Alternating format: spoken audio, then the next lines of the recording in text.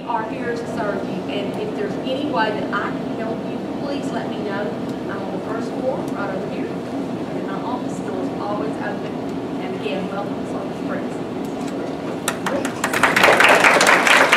Big day for us. We ask our new people to come in a couple of days early. This morning was kind of an introduction time where they get a chance to meet and greet everyone.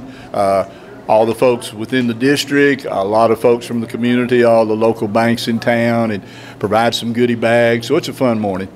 It kind of gives them a good orientation, to get some things done before the start of school. It does. It's a win-win situation for them and us as well. They have an opportunity to do some paperwork with the business office. They hear from some of the directors, such as special ed and elementary ed, and they'll spend some time with the curriculum directors. Some of them have some paperwork that needs to be completed prior to the start of school, so it's just a good head start for all of them. Looks like a room full today, lots of new ones. It really is. It's a large number. We have 60 new professional employees.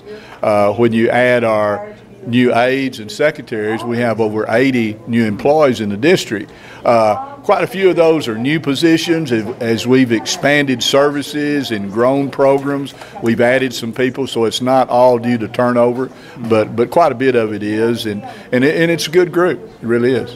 I recognized a couple of faces, able to keep some of our former students and stuff around here. It really is. I think there's a dozen or more that are local graduates that are coming to us, having gone away to school. 3 or 4 of them have taught for us before, maybe set out to raise a family, or 1 or 2 of them left and went to another district but have come back. So we have several people that are new this year, but they're familiar with the district. Well, I know they made some headway last night. Looked like, again, several resignations, though, and then some new hires. So I know that list is being whittled down as we near the beginning of school here. Yeah, we're done. We have an aide position at our elementary campus that we're interviewing now to fill, but all our professional positions are filled, they're in place. We think there's a lot of quality there, some new teachers with some new ideas and some teachers with experience. We've hired some husbands and wives, so some families have united here in Sulphur Springs, so it's a good mix. I know the board has worked hard to try to be competitive with all the surrounding districts to try to make it easy to find those numbers. That's true. We put in place last year a new salary schedule.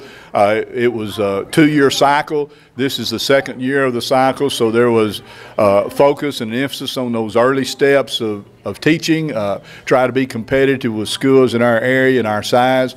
We know we can't compete with the Metroplex. We don't try to. But we have a lot of things to offer other than salary that maybe you don't find in the Metroplex. But we do have a competitive salary and benefits package now, and I think that made a difference.